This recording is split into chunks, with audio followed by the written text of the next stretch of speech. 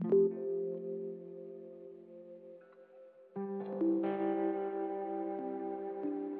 me, it sparks a couple things. It sparks kind of the idea of conscious activism and conscious internal exploration.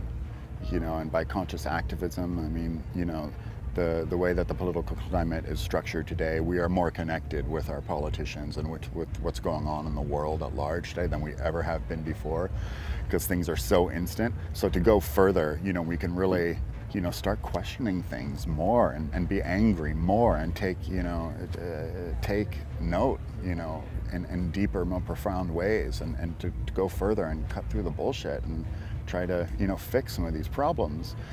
And also on a personal level, on an interpersonal level, what it means just to dive deeper into your own soul, into your own consciousness, into your own heart, and kind of take risks and do things that perhaps you were afraid to do or that you thought you couldn't do before.